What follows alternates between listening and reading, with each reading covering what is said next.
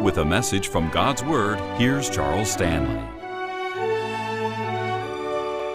1 Kings chapter 18, I want us to begin in verse 37.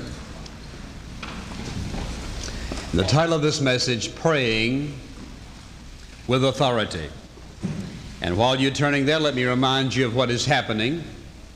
Ahab and Elijah have had conflict for quite some time, and so Elijah challenges Ahab and the prophets of Baal to a contest.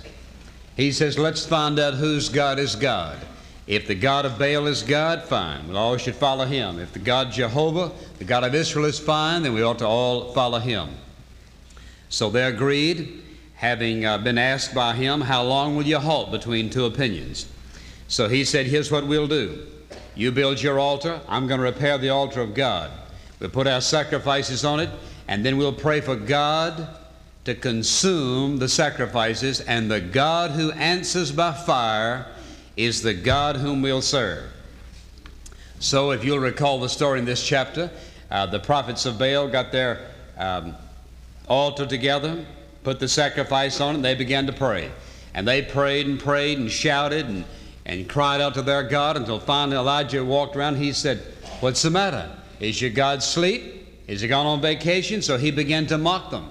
And of course that stirred them up a little bit more until finally they began to mutilate their own bodies because their God was not answering. And finally when the evening was come, Elijah said, it's my turn. He rebuilt the altar of God. He placed the sacrifice on it. He said, now, so there'll be no question in anybody's mind about any trickery. He said, I want you to put a barrel of water on it. So they soaked it in water. He said, do it a second time. They did it a second time. He said, do it a third time, until the sacrifice, the wood and everything there was sopping wet. And when he finished that, here's what happened beginning in verse 36. And it came to pass at the time of the offering of the evening sacrifice that Elijah the prophet came near and said, Lord God of Abraham, Isaac, and of Israel, let it be known this day that thou art God in Israel, and that I am thy servant, and that I have done all these things at thy word. Hear me, O Lord, hear me, that this people may know that thou art the Lord God, and that thou hast turned their heart back again. Then the fire of the Lord fell and consumed the burnt sacrifice, the wood and the stones and the dust, and licked up the water that was in the trench. And when all the people saw it, they fell on their faces, and they said, the Lord, he is the God. The Lord, he is the God. Now I think here is a beautiful demonstration of praying with authority. For Elijah certainly did not hide out in some quiet place and said, I'm going to have myself a private prayer meeting, and I'll tell you all when I finished what I prayed for. If he had done that, he could have failed or succeeded. But when he said in public, I want to build an altar before all the prophets of Baal, I want to soak it down with water so there's absolutely no question, and right in front of everybody in a sense of humility and dependence upon God, I want to cry out to God, and the God who answers by fire is the God whom Israel will serve. There wasn't anything private, nothing sneaky, nothing tricky. God had the privilege of demonstrating his supernatural power publicly before the nation of Israel. And the thing that motivated Elijah came to pass when the people said, the Lord, he is the God. The Lord, he is the God. And he had accomplished his purpose. Now when you think of all the promises that God has given in the Scripture about answered prayer, and how few of those we claim on a day-to-day basis, and how often we complain more than claim what God has promised to do. And as somebody said the other day, we were praying in a prayer meeting, he said, when I come to God, he said, to be real honest, he said, I feel like I'm just sort of tiptoeing around through the throne room of God. I'm afraid of what's going to happen. Instead of coming to God on the basis of what he said we could do, we sort of come weakly and fearfully instead of boldly and fearlessly before God to make a petition and to walk out of that prayer place, wherever it may be, expecting God to demonstrate and to hear and to answer our prayer. God doesn't want His people walking around in I don't mean a meek spirit by humility, but I mean by a meekly attitude of weakness, wondering what or if God is going to do anything. And if you'll turn to Hebrews for just a moment and think about what the writer of Hebrews says in this 4th chapter and the 16th verse. Beginning in verse 15, he says, "For we have not a high priest which cannot be touched with the feelings of our infirmities, but the truth is that our high priest can be touched with the feelings of our infirmities. And he says, he was tempted in all points as we are, and yet without sin." Verse 16, "Let us therefore," that is, on the basis of who Jesus Christ is, on the basis of what He's done, on the basis of where He is, seated at the Father's right hand, on the basis of who He is, our intercessor, our mediator before God, on the basis of that, let us therefore come boldly unto the throne of grace, that we may obtain mercy and find grace to help in time of need. We have the privilege and the right to come before the throne of God with a sense of authority before Him, because we have been given that authority because of our position in Jesus Christ. And we're to come to pray, and to pray with authority, and to believe and to expect God to do what He wants to do and what He's willing to do in the life of His children. Now, when we come to talk about authority, we must clarify what we mean by it. But before we do, I want you to turn to 2 Chronicles for a moment in chapter 20. And I want to read just a brief section of another prayer that I think is a good example of praying with authority. For here Jehoshaphat has just heard the news that a great multitude has come against them from beyond the sea, and they want to take the people of God into captivity. And verse 3 of 2 Chronicles chapter 20 says, "And Jehoshaphat feared and set himself to seek the Lord, and proclaimed a fast throughout all Judah." And I believe the day this nation does this, the day this nation is willing to do that from the leadership of the president on down, God is going to work a miracle, the ultimate objective, which will be to glorify God and to demonstrate who He is throughout all the world. So this is what He did. The Bible says they all came together, and what I want you to see is the prayer that Jehoshaphat prayed before his people. Verse 5, "And Jehoshaphat stood in the congregation of Judah and Jerusalem in the house of the Lord before a new court, and he said," listen to how he prayed, "O Lord God of our fathers." And he puts it in this term because these are affirmative statements from his point of view. "Art not thou God in heaven? Rulest not thou over all the kingdoms of the heathen? In thy hand is there not power and might, so that none is able to withstand thee? Art not thou our God unto who didst drive out the inhabitants of this land before thy people Israel, and gave it to the seed of Abraham thy friend forever? And they dwelt therein, and have built thee a sanctuary therein for thy name's sake. If when evil come upon us as the sword, judgment, or pestilence, or famine, we stand before this house and in thy presence, for thy name is in this house, and cry unto thee in our affliction, then thou wilt hear and help. And now, behold, the children of Ammon and Moab and Mount Seir, whom thou wouldst not let Israel invade when they came out of the land of Egypt, but they turned from them and destroyed them not. Behold, I say, how they reward us, to come to cast us out of thy possession, which thou hast given to us to inherit. O our God, wilt thou not judge them? For we have no might against this great company that cometh against us, neither know we what to do, but our eyes are fixed upon thee. Now, brother, that's praying with authority.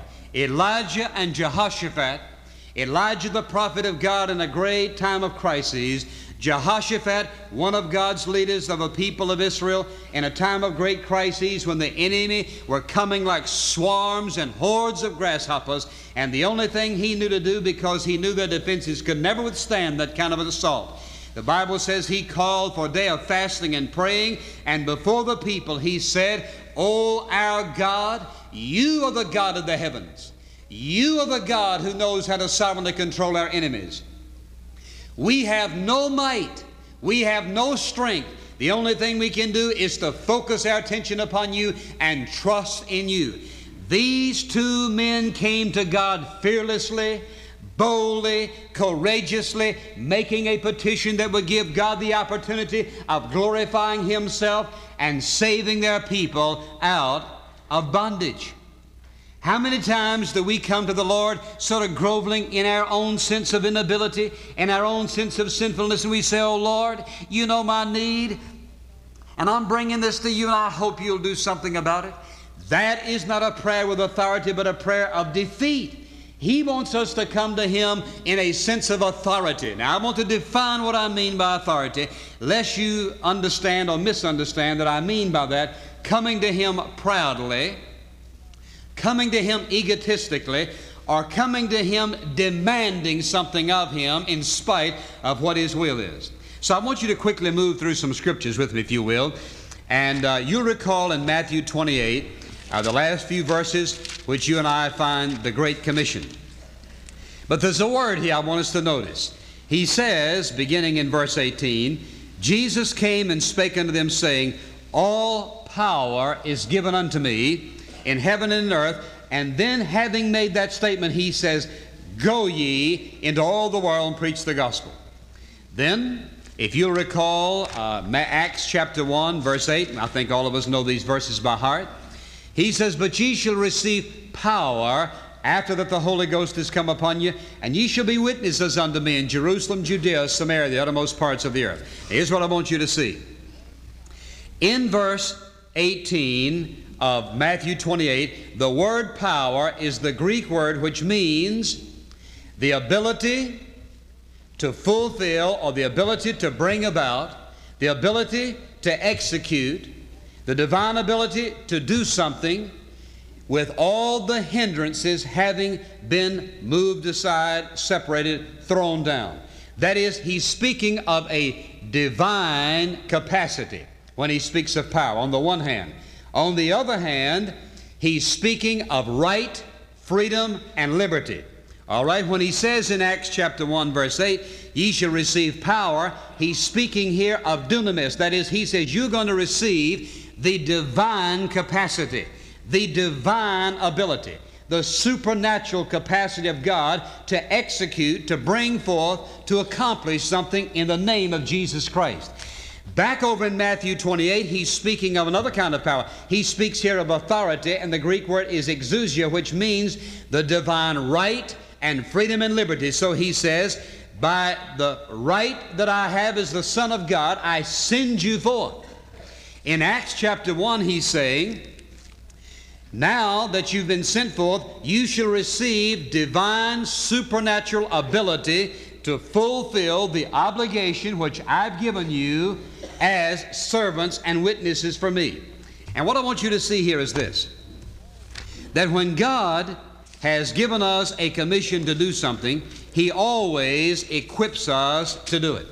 Now, when He says that you and I are to pray, what did the disciples do? They said, "Lord, teach us to pray." And He did teach them to pray. "Lord, teach us how to pray." And He taught them how to pray. And you and I know that our relationship with Him and our communication with Him is through prayer. We read the Word of God, He speaks to us. We talk to Him, He speaks to us, and we listen to Him. Now think about it for a moment. There is not anything that you can mention. There is no place in all the globe, outside the atmosphere of this earth, there is no person, no thing, anywhere in existence, anywhere, under any condition, that is not in the presence of prayer. Not any single thing. There is not anything, anywhere, that is not in reach of prayer. Now let me ask you a question. Can you name anything else in existence about which you can say that? By means of prayer, we can reach any spot, any person, penetrate any circumstance, get the divine supernatural power of God in on anything going on anywhere in the world. What are the means can you and I use to do that? And the answer is absolutely, unquestionably zero. There is no other means.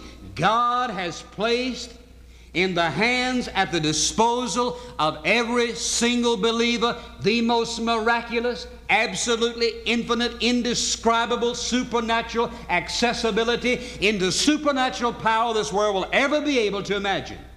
But we grope along in life weakly. And the church is weak. And the church is weak because its praying is weak. And the nation is weak because the church is weak. And we'll never be able to accomplish in this life what God wants us to accomplish as a body or as individuals until we learn to come before God in dependence upon Him, but to come with the authority delegated to us, given to us, that we may exercise in the presence of God. Now, what I want you to see here is this. The authority here that he's speaking of is the right, the privilege, the accessibility, the freedom we have. Jesus says, I have the right to say to you, and I'm going to say it, go ye therefore into all the world and preach the gospel. He said to him on the other occasion, I delegate to you the divine capacity and ability through the power of the Holy Spirit to cure men of their sickness, to drive out demons.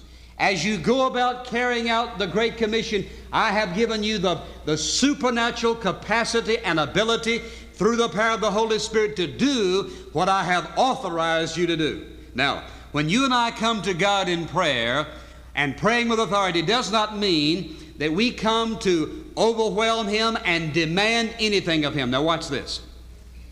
When you read these two prayers that we read a few moments ago, both of these men, Elijah and Jehoshaphat, even though they're praying with super boldness before Jehovah God, Lord God of Abraham, Isaac, and Israel, you are the sovereign of the universe. You control the enemy. You have kept us. You take care of these enemies.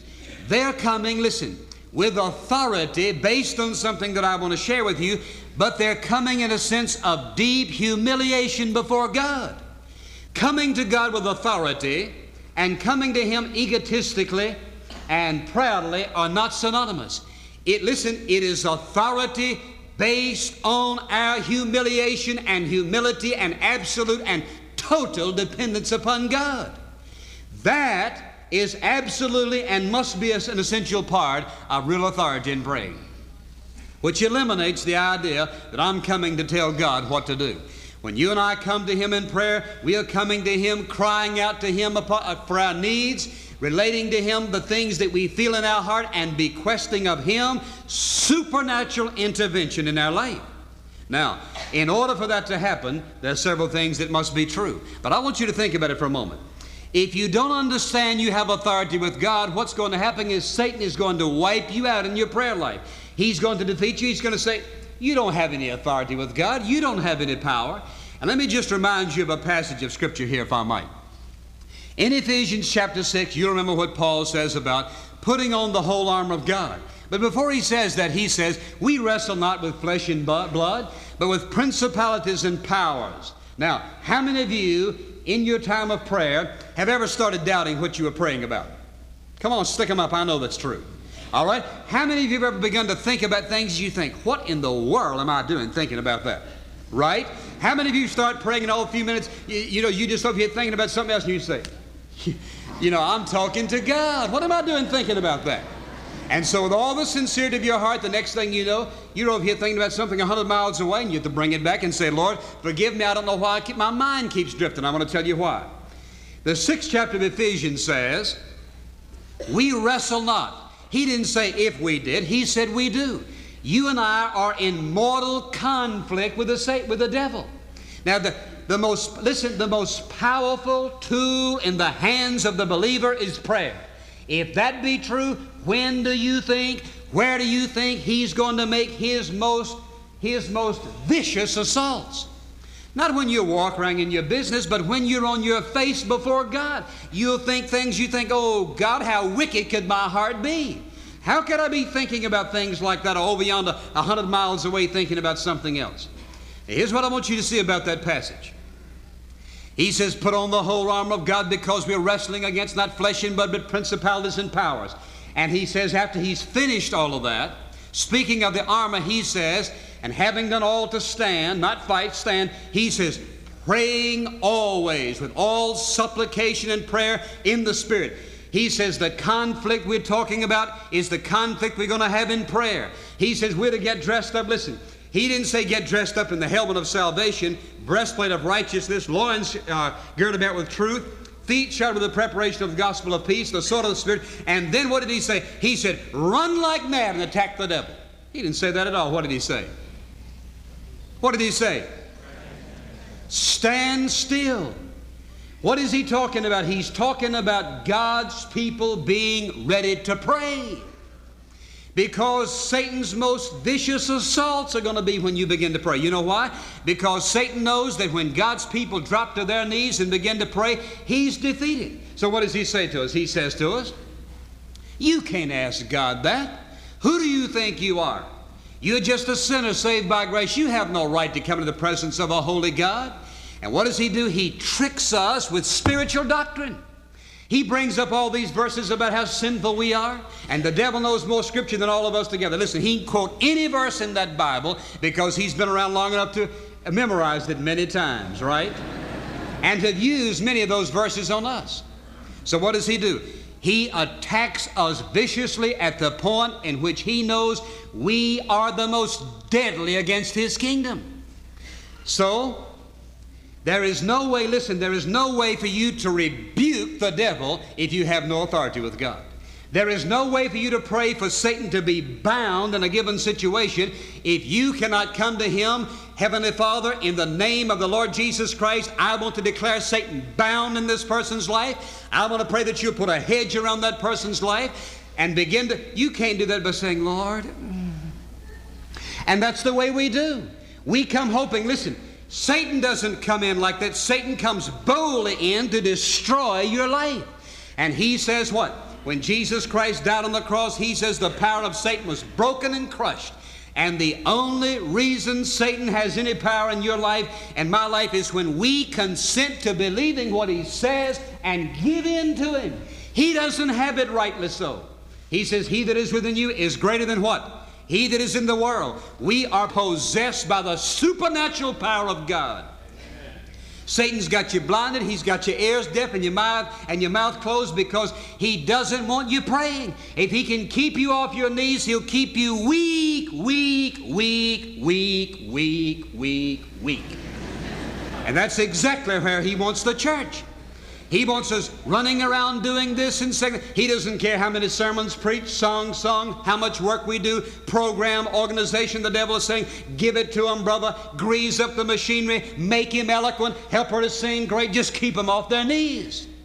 Because when the people of God fall upon their face in humiliation and desperation before God, you know what, brother? Everything in heaven begins to move in response to prayer. There are 5 prerequisites if you and I are going to be able to come to God and pray with a sense of authority and confidence and assurance and expectation that the holy God in heaven is going to answer our prayer. First of all, you've got to have a personal relationship with Jesus Christ that begins with salvation, but is growing in your relationship to him. Because you cannot grow in your relationship to him until you're growing in your knowledge and understanding of him. And you'll not grow in your knowledge and understanding of him until you're saved, and then the cloak's off your mind and your eyes, your heart, you begin to know who he is. First of all, a personal relationship to him. Secondly, listen, the only way to have authority with God, listen, the only way to have authority with God, friend, is to know what God thinks. How do you know what God thinks? When you begin to read what God says and you get the mind of God, the heart of God, the Spirit of God, the Word of God.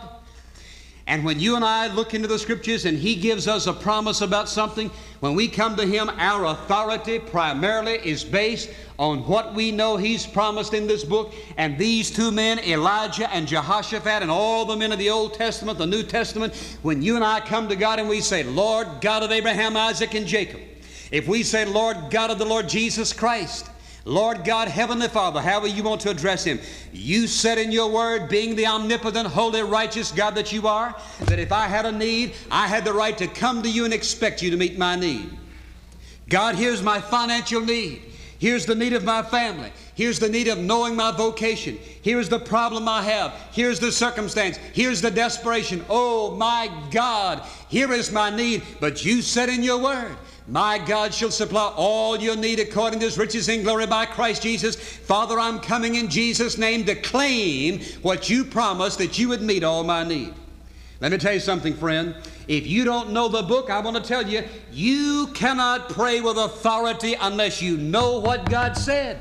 I challenge anybody, anywhere in the world, to name me one single problem of any type that there is not something exactly like it or very similar in the Scriptures.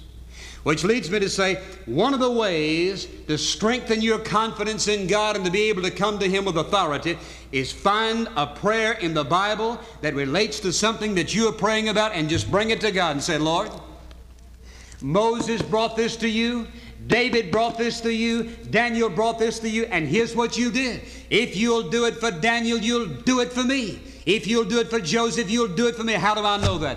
Because the same Christ who lived within the lives of those men is living within your life and my life. The same God who called them, the same God who revealed himself, the same God who spoke to them, the same God who demonstrated his power is the same God who's doing it today. What is the verse? Jesus Christ what? The same yesterday, today, and forever. That means if he's the same, he released his power through his servants then. He does it today, he'll do it tomorrow. But you see, the truth is, we've got to get in the Word and get God's basic promise, and then what do? I've told you so many times, what do? We stand on the Word. I don't mean just stand on it physically, but we are saying, God, here's what you said. And God, if you said it, you are committed to fulfilling your Word. The third thing that is essential, I think, at this point is purity of heart. I don't believe that you and I can come to the Lord with any kind of authority whatsoever, any kind of confidence, because I can tell you what happens, because I've been there just like you have. If you come to him and your heart's not pure, what does Satan do? He lets you have it immediately. He says, you don't think God's going to, you don't believe God's going to answer that. And listen, it doesn't make any difference what we do. He's right. Because if you and I come to God and we've got sin in our heart, what's the first thing we do? We think, Lord, I don't deserve to have my prayer answered. The truth is, you didn't deserve it when your heart was pure. You see, that's the real truth. But what Satan does is, he takes that thing and he says, see, you don't think God's going to answer that. He's the one who tempts you to violate your conscience. Then he takes your very violation and throws it back up at you. Sin in the human heart does what? Weakens the faith. Weakens our confidence, causes us to bow our head before God, and in shame because of our disobedience. You cannot come to God with authority, my friend, if there is sin in your heart. The fourth thing I want you to notice is this, and that is there must be purity of motive. That is, what is my motive? You remember what Elijah said here? He said, Lord, you know why I did this. He says, Lord God, in Israel, and that I am thy servant, and that I have done all these things at thy word. When you and I come to the Heavenly Father, and we know in our heart that our motive is pure, you say, well, but can I pray for something selfish? You know what I want to ask people who tell me that? How do you define selfishness? Many things that we think are selfishness are not selfishness at all. Many of those things, the things that God wants to personally do for us, and he's waiting for us to get in a position so he can do it. My heart must be pure, my motive must be pure. And the fifth thing is this, I must have a persistent confidence in the faithfulness of God. Now listen, that doesn't mean I come and say, well, I'm going to believe him today, and tomorrow I'm up, and the next day I'm down. Listen, if I'm going to come to him with authority, I've got to come to him based on what he says in the Word, always able to look back and say, God did this, God did that, God did the other. That's why I say you ought to keep a diary. What you're doing is you're keeping a record of God's intervention in your life. And when you look back to see the things that he's done in the past, that bolsters up your faith, and you come to him and say, Lord, on the basis of what you've done before, on the basis of what you promised in the Word, on the basis, listen, this is the key, you listening? Above everything else, the thing that gives us the confidence to go to him with authority is this, that our Heavenly Father, our righteous God, is faithful to keep his word. He's going to be faithful to his nature, faithful to his character. And when we come to him, God is going to do what we ask when we ask according to his will on the basis of his word. I think there's several problems we have to deal with. Number one is a false sense of humility. Oh, Lord, I don't want to ask too much. Secondly, we have a problem of coming to Him and asking and then looking at the circumstances. And we look at the circumstances, what happens?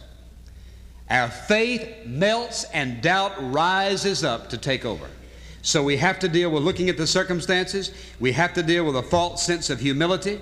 We have to come to Him based on what He said, not on what we think.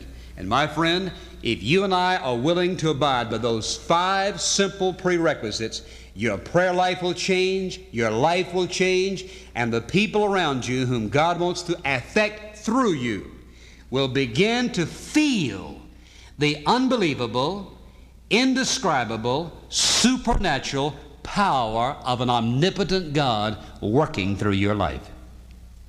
Our Father, we thank in Jesus' name for loving us, for being patient with us when we come like little children, not because of humility, but because of our ignorance. And Father, surely that's one of our basic problems, not only a false sense of humility, but just ignorance of the Word of God. I pray in Jesus' name that You'll speak to many people's hearts and help them to see, oh my God, help them to see the tremendous potential that is within them if they would simply utilize what is at their fingertips. Drop on their knees in desperation, humility, but in confidence and boldness and with authority beseech You on the basis of the promises of the Scripture. We thank You this morning for loving us and pray that the Spirit of God will speak to many people's hearts today. And this we ask in Jesus' name. Amen.